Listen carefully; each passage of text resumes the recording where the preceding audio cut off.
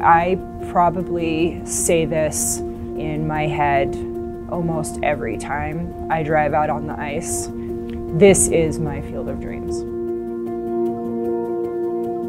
I started driving the Zamboni on my 17th birthday.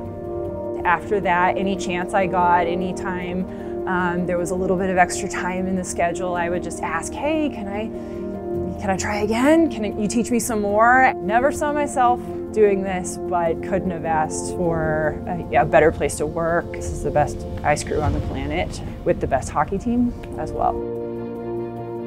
CC versus DU. The rivalry has gotten more and more intense as the years have gone by because of the people involved. CC has this massive potential, and it's how many people participate.